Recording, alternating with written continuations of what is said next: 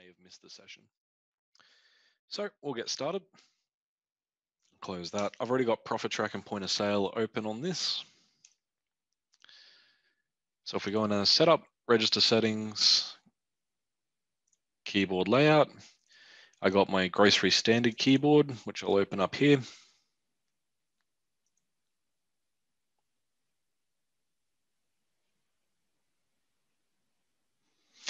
Now, this keyboard, if anyone follows the YouTube channel, is the one that I did a video on for the how to change to the new default keyboard.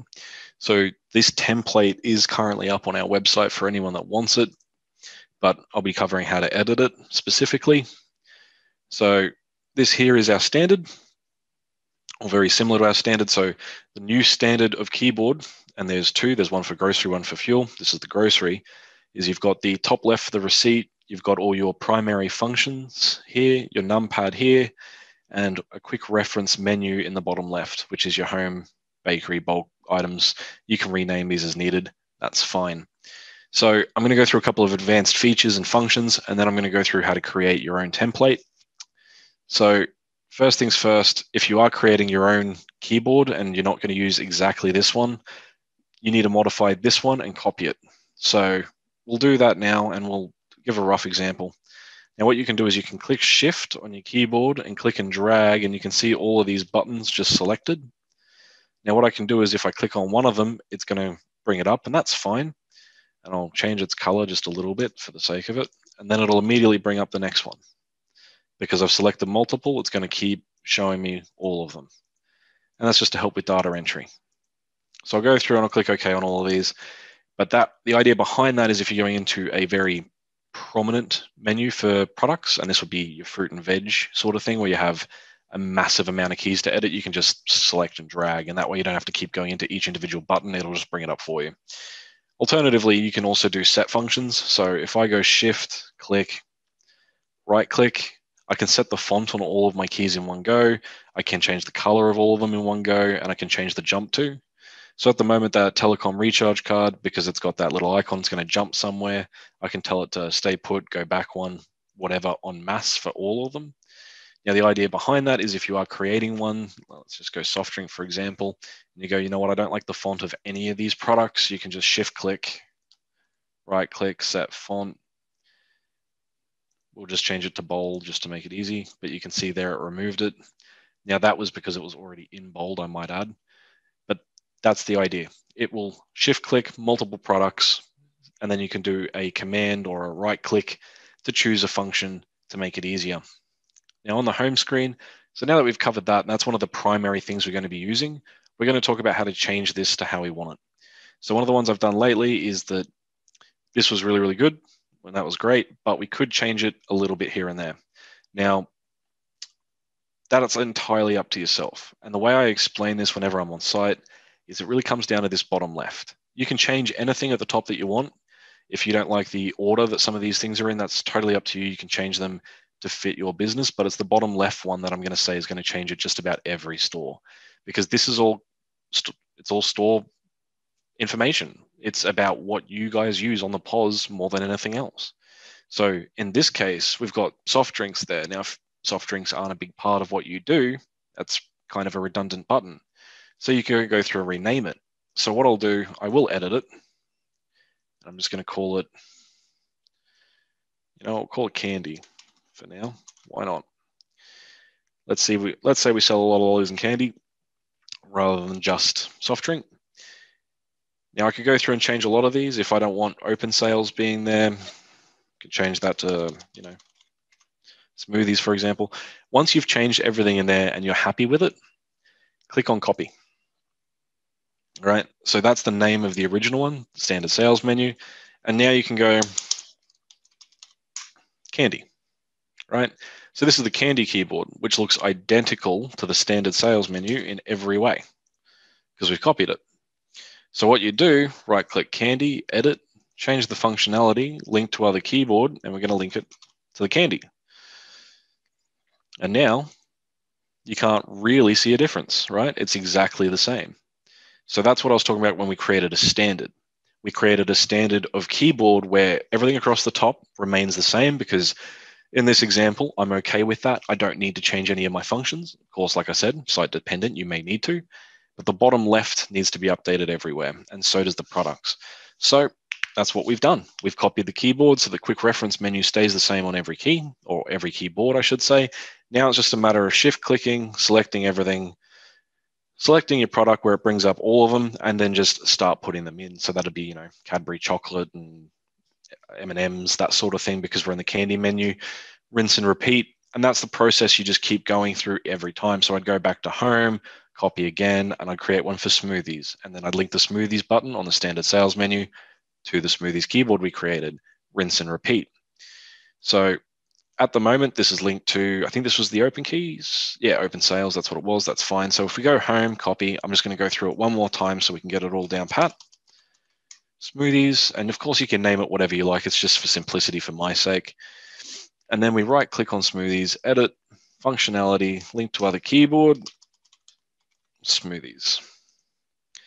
Now when we jump there, you can see it's smoothies up here, and that's fine. Again, you'd shift click all your products, change it to your smoothie options, go from there. Now, one of the big things I do want to talk about as well is creating a intermediary keyboard. And people don't quite understand what that is. So the easiest way that you can do this with ProfitTrack, give an example. You always want your checkout staff to go, hey, do you want X item for $3? You're trying to upsell something. Not the only example, there's plenty of others. Do you have your loyalty cards, such and such?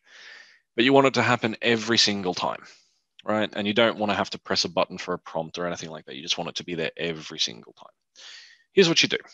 So I'm going to say specifically in this case, we're upselling, but it doesn't have to be that. I'm going to copy this keyboard and I'm going to call it upsell. Now what I'm going to do is shift click everything. And when I say everything, in this case, I actually mean everything, and delete it. Right now, completely blank keyboard, right? Now what I can do is go click drag, make it massive.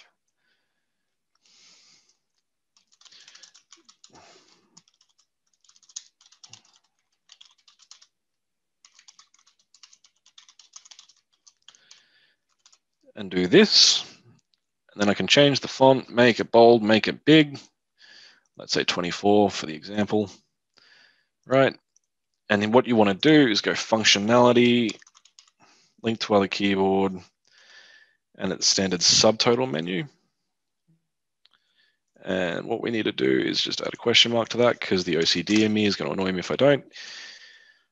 And then all you do is you create two buttons.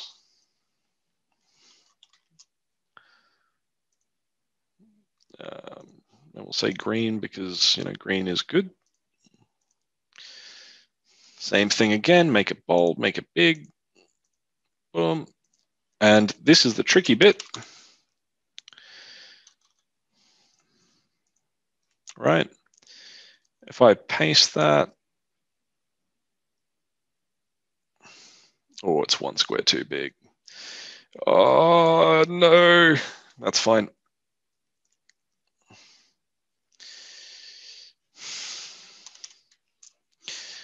What we'll do, delete that, we don't want that there. Change this. We'll go red and no, and no. All right, so now we've got a prompt. And this is an example, obviously, but no matter what they click here, it's going to go to the subtotal, right? Which is what we want. So what we can do now is on the home screen, change the subtotal button to link to upsell. And you would need to do that on every screen. So, and that's why I always say do your keyboard default first, because otherwise you have to go back through every single screen and link and change the link to subtotal. So always make sure you've got everything laid out first and then do the fine stuff after. But anyway, click on subtotal and here we go. Why have you come back, my friend? Delete. Maybe it's hiding somewhere and I need to delete that properly. Anyway, did you ask they wanted a garlic bread for $3.99? So obviously that's a pretty generic example, but that's the idea behind it. It's to remind the checkout operator that, hey, we're doing X right now and we need to either upsell certain item or maybe ask for a loyalty card, ask for something that's going on, but they're always going to hit this screen, and then no matter what button they press, yes, no, or otherwise, it's going to link to the subtotal. Now you can get smarter with that too. You don't have to leave it like that. You can click on that, click no, and if they click no, it just takes you straight back to the home screen instead of the subtotal. That way, if they haven't asked for it, it's never going to let them transact it. So just food for thought on that. That's how you can do it. And of course, if you want to remove it at any point, you just edit functionality and change it from upsell back to your subtotal menu. And that menu is now gone. So the idea behind that is just, it's an intermission screen. It's not one that has to be there constantly. It's one that's just there to help remind the operators as they move along. And that's it. Now, while doing this, I'm going to point out one of the most common things people always forget, and I see it all the time, is if you're using one of our defaults, like the fruit and veg, which is totally fine, you can do that, is the jump to. So I've already fixed it on a lot of them. Yeah, this is a good example, apples, right? So it's going to link to that, and it's going to change all of this. We need to change it all back, right? Now, that happens a lot, and that's where I said the shift click, right click. If I do that, change your jump to stay put, it's now not going to jump to the wrong keyboards on its return. And it's quite that simple. Just right click, set to, jump to stay put. I keep thinking set, that's my bad. And that's it, right?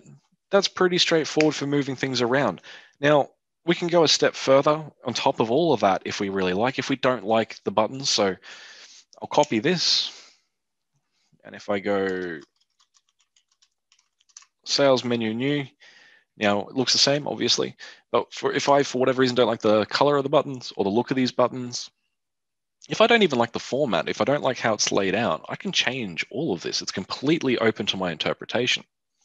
So I'll give you the way I like to do this. And of course, adapt it to yourselves, because that's totally fine. I will always, if I'm completely creating one from scratch, shift click, delete, shift click, delete. I will always leave one key from an area. And that's because I might like the general key. So in this case, I don't mind the button for the products, the telecom recharge cards in this case. That's fine. Looks totally fine to me. Obviously, that green's a little weird and I can fix that, but I like the actual button. So I might keep that one for when I need to repopulate the products. But the rest of it, I could change. Absolutely. So let's say I don't need all of these quick reference guides, right? I go, all right, well, look, I need the function, but I don't need these three, delete them. Don't have a bakery, delete them. Move those up. Move function there. I've just made that skinnier as a quick reference. Gives me more room for me to put my products in on the home screen. Same thing goes for everything though with this, right? I could completely move all of my functions. I just lost the product and I know why. I had it selected, that's my bad. Anyway, I could select all of my buttons and move them around to how I like them to make it fit and make things work, right? It doesn't all have to be in one location, not at all. So if I go this way, and I'm just having a bit of a play with the format at the moment. I offer everyone this, just feel free to have a play yourselves, because it comes down to individual preference. I can't tell you what you may or may not want here. That's not my place. But let's say we do it like this. That receipt that I just removed, by the way, which was unintentional, is just called receipt viewer in here. Okay. So this is all completely up to interpretation. It's how you want to do it. And what's great about this system is we've tried to make it easy for independents to have their way with the keys. So you can see here, I've completely just shifted it all around, right? This is the way I prefer to see it. Keypad on the right, functions on the left, receipt at the bottom, all my products at the top. That's fine. You can do that however you like. And like I said, if you don't like the actual buttons, right? If we go in here, so that button is an IS gray. You can see that it matches the profit track in the back there. Perhaps you don't like that color, and that's totally fine. You can define your own colors and you can make them as custom as you like. So let's say it's blue, but that blue is a bit vibrant for me. We'll go okay. Second one, do it again. And that's where you should, and I did this wrong, keep an eye on your RGB, your red, green, blue colors, but it's fine. Perhaps I want that sort of color for my buttons instead. Perhaps I like the font and I like the color of the font, but it's just the color of the buttons I don't like. Maybe I'll change that. That's fine. No matter how you want to do it, that's how you do it. Once you've created your template, you save it, right? So right now we've created a template. This is a template here. So we would copy this, save it, do what we need to. So this would be our sales menu in general.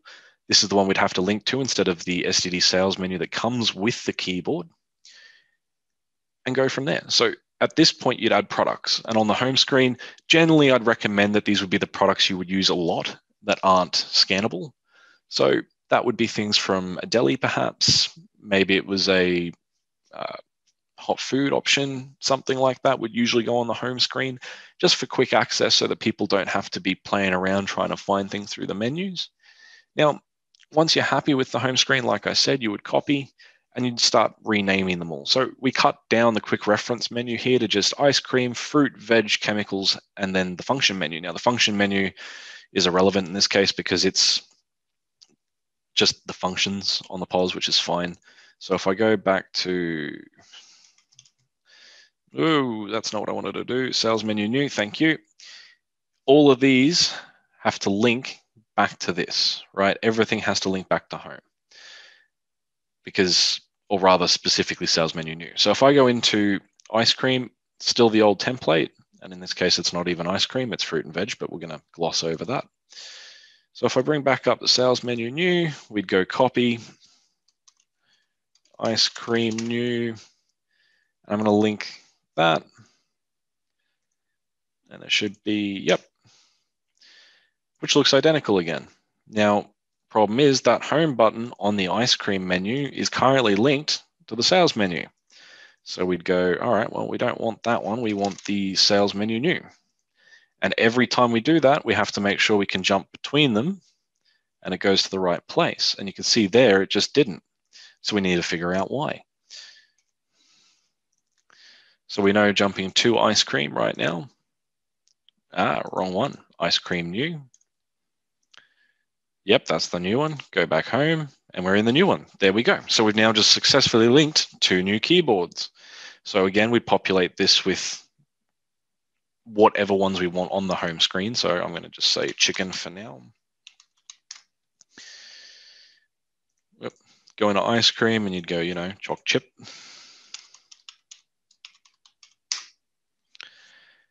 And rinse, repeat, right? So you go through and you start creating your new keys.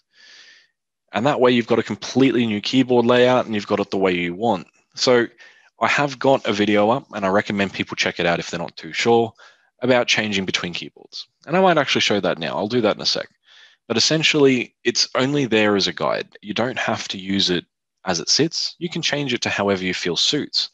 And if you get stuck, you can always give us a buzz. Professional services are always willing to help out with keyboard editing. It's fine. But I will actually show that really quickly. So if I save this, and anyone on a current version of ProfitTrack, unlike myself, I'm on a bit of a dated version now, but that's all right, will be able to edit things themselves. It's not as password protected. So if I go into setup, register settings, register setup, you can see in here my keyboard's grocery standard. Now, if I have more than one, and I don't know if I do in this system at the moment, I can import it. I'll have a couple here. And then once I'm happy with it and completely edited, and that could take over a couple of days, just a few minutes a day in your spare time, what you do is you go into your register setup, change this to the name of your other one, which if you use the one on our website is just IS Default Grocery, I think it's called. Then you'd hit save and send to the registers. And what you can also do is go into the POS itself and change a keyboard. Right. And that's one of the other things we'll touch on really quickly as well. So if I go into here, keyboard layout. So that's how you change keyboards, because right now you'll have yours. I would recommend instead of changing the one that's currently being used live, grab one of the default ones, have a play around with that, because that won't affect your point of sales until you change it in that register settings and send it down. That way, it's just, you can play with it over a period of time. The more effort you want to put into it, the more you can. So we're here now. That's fine. I do want to point out too, there is another thing we can do. So again, we'll go to our sales menu new, and I have removed the receipt viewer. That's fine. One of the things I'm going to point out is that you can create master keyboards. So right now, this isn't a master. If I click edit, click master, click OK, save that. Does take a second. There we go. Send this down to the point of sale.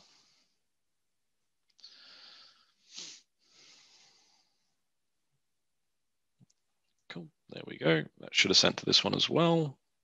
It's receiving, cool. If I sign in here, we're still getting the old keyboard, right? We're still getting that original one that we don't want anymore. We've created a layout that suits us more than what the default one was. So ignore that, that's just FlexiFuel on my computer loading up. I forgot to remove it. If I go back into my registers though, I'll have one, there we are. And you can see the main keyboard on this is STD sales menu. And now that we've marked the sales menu new as a master, I can select that, click OK, save, send, OK. It's going to send down to the point of sale.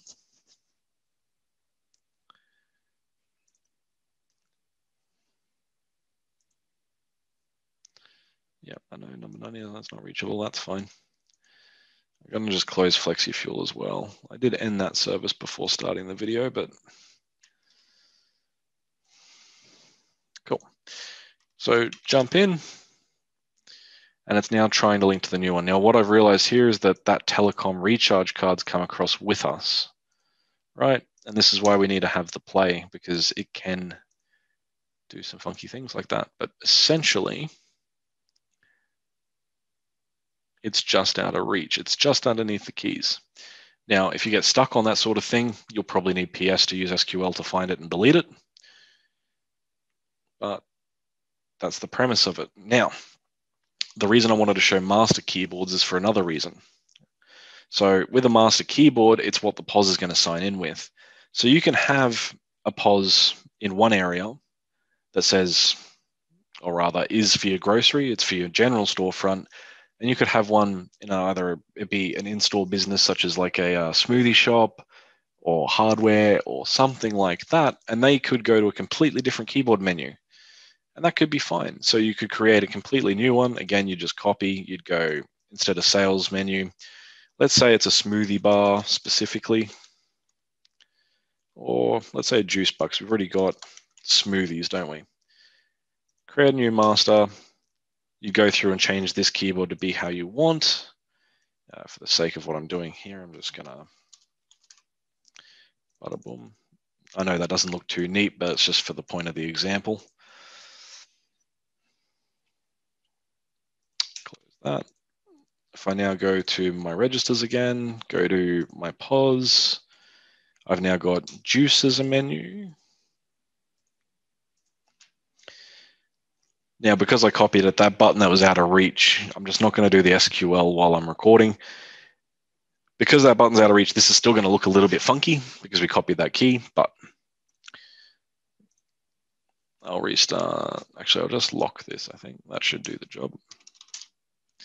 You can see here, we've now got a juice button. We're on the juice keyboard. So obviously I delete chicken. I need to get that fixed, which I'll do once I'm off the stream. But essentially what's happened there is that when we first got rid of the original keyboard, I moved a menu over the button, and the only place the button could go was underneath. So that's where it went. So that needs to be removed. I'll fix that post. So that's essentially keyboard editing in an advanced format, creating your own keyboards, editing en masse, that sort of thing. So at this point, I'll unmute the lobby.